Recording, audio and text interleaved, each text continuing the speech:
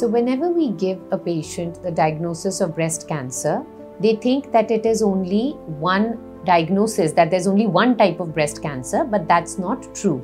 We classify breast cancers according to certain profiles of markers, which are hormone markers, which are called estrogen and progesterone receptor markers. Then they are also qualified according to the presence of a receptor on the surface, which is called the HER2 receptor. And these are the common different types of receptors that are used to define different types of breast cancers. So traditionally, we can broadly classify breast cancers into those that are hormone sensitive and those that are not hormone sensitive.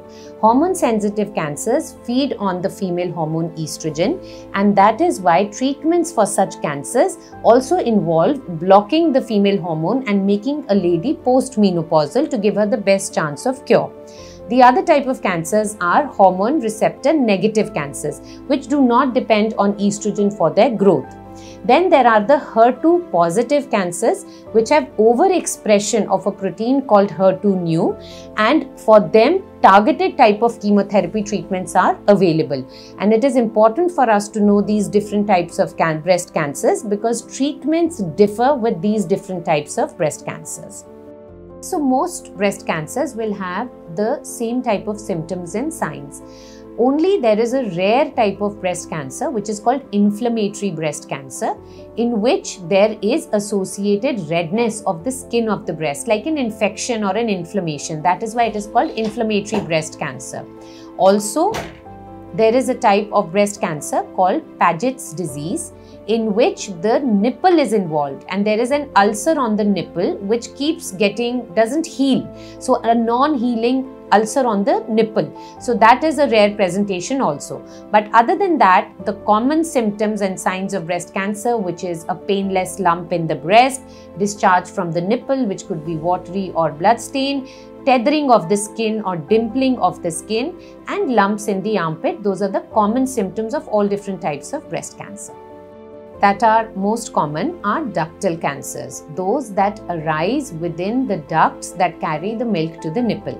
There are other type of cancers that arise within the milk lobules, which are called lobular cancers, and there can also be certain cancers which are not specific to breast, like lymphomas, which can grow within the breast, and also certain types of cancers which arise from the fibrous structure of the breast, and these are also treated in a different way. Now, when we talk of which cancer is the most dangerous, I don't think that is the right way to put it, because treatment depends a lot on the stage at which a patient has come. So even with certain very aggressive cancers, we know that if the patient comes in time, then their success rate is very high. And sometimes even with very good natured cancers, if the patient comes in stage 4 when the disease has spread in the body, then even a good natured cancer can become dangerous. So with modern treatments that are available, if a patient comes in time, then most cancers carry a very high rate of cure, and the word dangerous is probably not the right word to use then. Yes, it is possible.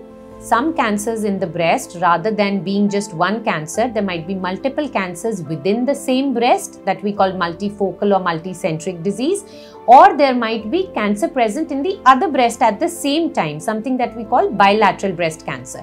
And it is possible that these different cancers are of different nature, but commonly we see that it is the same type of cancer that presents in a patient at the same time.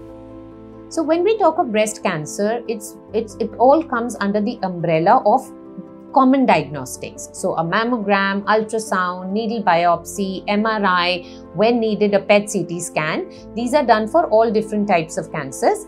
However, for certain cancers, we may want to do extra markers in the pathology lab. Like for a patient who has ER/PR and HER2/neu negative, which is a triple negative cancer, we may want to do an advanced test called PDL1 in the lab. So these are the kind of different tests that may be needed.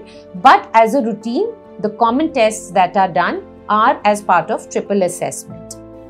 Breast cancer treatments have advanced hugely, right from the time of prevention to diagnostics to final treatment.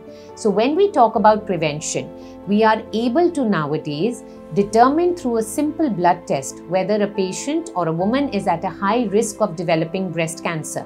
So before she develops the breast cancer, we can offer the woman risk reducing strategies, which could be in the form of surgery or medication. So this is preventive part. Then coming on to diagnostics, there is huge advancement now with normally the 2D mammogram that we used to do. Now we have tomo or 3D mammogram. We have advanced contrast MRIs for the breast, and these allow us to pick up the smallest cancer as small as 2 mm or 3 mm, which cannot even be felt by the hand.